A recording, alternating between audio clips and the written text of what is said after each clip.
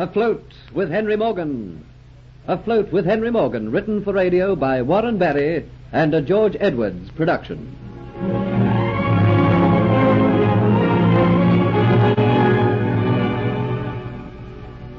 Geoffrey Hunter and the Negro Hero plan to escape from the swamp and hide in the forgotten stone hut which is over the top of the hill. While out bringing in provisions, Hero and Geoffrey slip away to see the hut. There, to Geoffrey's amazement, he finds Kitty being kept a prisoner. She briefly tells him what has transpired, but before he can release her, Dolores is seen returning, and he has to leave. However, he promises to return and rescue her. Reaching Hero, he tells him that they must escape that night, release Kitty, capture Dolores, and return to Port Royal before Henry Morgan sails on his expedition. In the swamps, Hero and Geoffrey listen to the storm, and when the others have fallen into an exhausted sleep, they remove their fetters and quietly creep to the door. There, Geoffrey complains of dizziness and weakness, and Hero realizes that Geoffrey is in the grip of the dreaded fever. I can't take another step, Hero. I don't know what it is. I think I must have strained myself today. You ain't strained yourself at all, Master Geoffrey. You've been mighty sick man. What you've got is the fever. Then you go on, Hero. Don't wait for me. If I have the fever, I'm as good as dead. I ain't going without you, Master Geoffrey. Do you know what they do to you if they find you with your fetters gone? They flog you nigh to death, and then they throw you to the alligators alive. I'm not leaving you to that fate. No, sir. You'll have to put your best foot forward. I ain't forgetting you saved my life. You must come with me. No, you go, Hero. Go before your talking wakes the others, and they give the alarm. Glory be. It goes and falls like that at my feet. You've been mighty big and heavy man, but Hero, he's strong. Your legs won't carry you, so my legs will carry the both, eh? No sakes, if he ain't hot. Oh, now, good Lord, please send us a flash of lightning. That's right. Thank you, Lord. You showed me the way to run.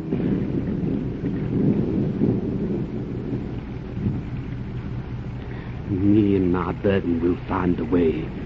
Maybe the rain will cool Master Geoffrey's brow. The rain is then flinging pebbles into his face. The ground is wet and slushy, cold around his ankles. His great muscles strain beneath the velvet blackness of his skin with the added weight of the restless, burning, hot, unconscious form that he carries in his arms. Anxiously, Hero looks towards another stone hut, distinguishable in the darkness only by the lights which stream from its windows. A burst of laughter comes from there. Hero grins with satisfaction. The guards have shut themselves away with their cards and their rum. The storm deters any from venturing out to inquire into the condition of their charges. Waiting for another flash of lightning, Hero takes note of his surroundings and direction. Then the storm merges his black body and night into one. The track runs steeply up the hill. His feet wade through the miniature torrent which the rain has made. But the wetness has made his heart happy. It will wash away that telltale odor which the bloodhounds in the morrow will seek in vain.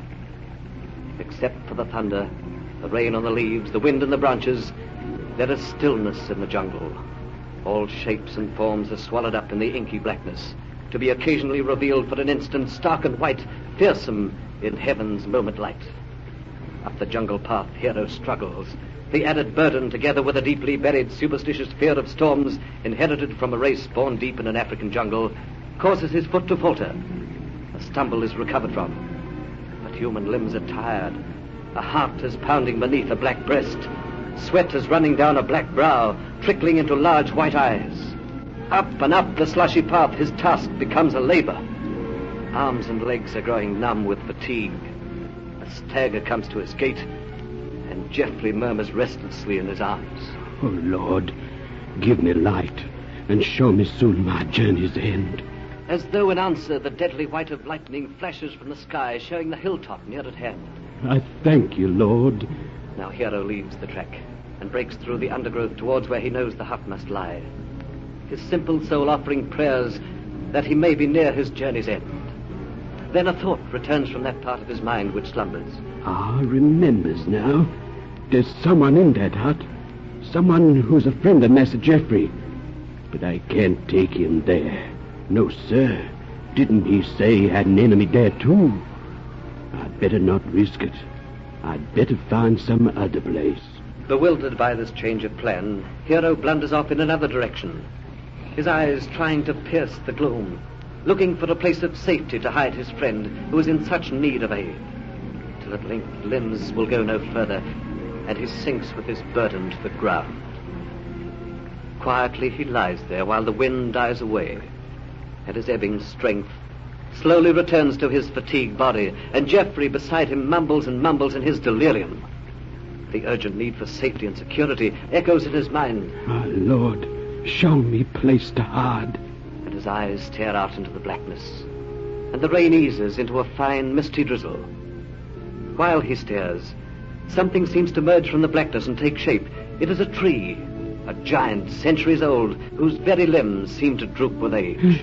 I thank you, Lord. With strength born of hope, Hero is on his feet, Geoffrey across his shoulders, and he seeks a footing on the thick gnarled trunk. Up he climbs, passing the lower limbs until he comes to a broad one hidden beneath a forest of leaves.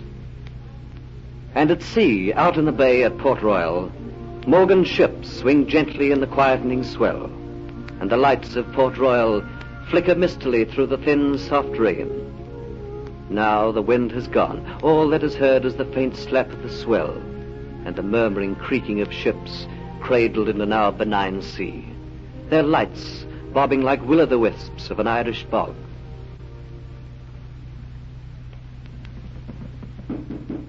Come in. Yes, what is it, Diaz? I want to talk to you, Captain Morgan. What's wrong? Isn't everything all right? Yeah, everything seems to be in order. The ships are riding well at anchor, and the messages that have been flashed to me by Landon say everything is in readiness for sailing aboard the other ships. We sail at daybreak. The storm didn't last as long as I thought. Well, that is all, Diaz. You'd better have an early night. There'll be plenty of work for you to do in the next few days. Yes, Captain. Well, what are you standing there for? Get about your business. There's just something, Captain, I wish to discuss. Well, what is it? Don't you see I'm busy working out details of the expedition? I'm away from Port Royal now. Time for idle chatter is over. My mind is occupied with serious business. Possibly you have forgotten, Captain, but late this evening before we left Port Royal, you told me about your certain sailing orders. Yes, I remember. You seemed reluctant to carry them out. Oh, it wasn't that I was reluctant. It was only that I was thinking of your welfare, Captain. The men who had been left on shore, they didn't know about the new sailing time. These men are still ashore. I told you they had to stay ashore. You're concerned with the ship now, Yeah, Diaz. but the captain, it was arranged that I should go back in a longboat and round them up. In all, there's quite a serious loss of men which you can ill afford. The seas are too heavy. Oh, no, but now the wind has died away. There's not even a sigh in the rigging. The sea, she's gentle like the love of a mother. And these men, they are in Port Royal. You're sailing away into you know not what danger, and you'll need every man you can lay your hands upon. They'll be fighting. Yes, Diaz. I like not to leave these men behind. All right, Diaz. Go back to Port Royal with a squad of men and as many longboats as you can need, and bring those stragglers back to the ship. That is all. Like a man reprieved at the last moment, Diaz bustles about, organizing crews for the longboats. A lopsided smile lurks in his mouth, twisting one corner of his thin lips. An article hangs heavy in his pocket, the Aztec necklet, his passport to Cuba and fortune, and the satisfaction of his base and evil designs. A poem of pride sings in his heart as he thinks of his cleverness at duping Henry Morgan. Excitement makes his heart pound. The vision of Kitty, when he held her helpless and frightened as before him, and a surge of domineering power rushes through him. Soon, so soon, she'll be completely at the mercy of his will, powerless against him, friendless in a strange land, with none to turn to for aid. But Kitty at this moment is strangely at peace, lost in dreams of her own. For the first time since the nightmare which happened in the Dolphin Tavern, her heart is smiling, for Geoffrey Hunter has been. He has forgiven her. He knows the falseness of the woman with whom she is forced to share this hut, and he is going to save her from a life which is worse than a death.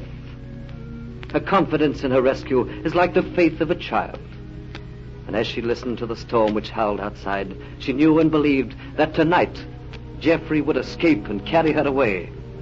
Soon, at any moment, he would come bursting in, release her from her bonds, and she would have his lips crushed in hers, feel the muscles beneath his thin shirt as her arms slid about him, know the joyous pain which would rise from her heart till it choked in her throat and blinded her eyes in a rose-pink haze, have the feeling of her limbs grow weak and distant while in his arms. Such is her faith in her dreams. Doubt has no place in her mind. I knew you are not asleep. What is it you are thinking about? Surely my thoughts can be my own. Surely that much is left to me. You are different. I noticed that when I came back to the hut earlier today, and once or twice before darkness fell, I actually saw a faint suspicion of a smile. Why are you different? I told you my thoughts are my own. Did anything happen while I was away? Anything which could have brought about this change? Happen? And exactly what could have happened? Didn't you find me as you left me? No, that is right. Nothing good happens in this place. But while I was out walking in the jungle, I saw a gang of convicts working on the hilltop. But they could not have come here. If they had come and found you here, you would not be smiling. No, you are right. Nothing could happen here. And soon we will be away. And the darkness returns both women to their thoughts, and the rain drizzles down outside. Dolores dreams once more of the Aztec necklet, and Kitty returns to her exciting visions which are full with Geoffrey. While far away, high up in an old gnarled tree on a broad limb, screened so carefully from without by a thick curtain of leaves, a white man murmurs incoherently and tries to toss his hot, feverish body to and fro, but the tight vines tied by the watchful Hero hold him firmly to the tree. As a mother tends a child, so Hero watches his friend. Pain and sorrow are in his eyes. His hands are soft and gentle as he feels the fevered brow. It was a mistake. I couldn't will it. How soft and sweet your lips are, Kitty. And then I love you. Yes, I do. It is a mighty bad thing to escape and die like this alone in the forest with just an old no-good Negro. It's sure am bad. Poor Master Geoffrey. To die like this, it's sure am a mighty bad thing.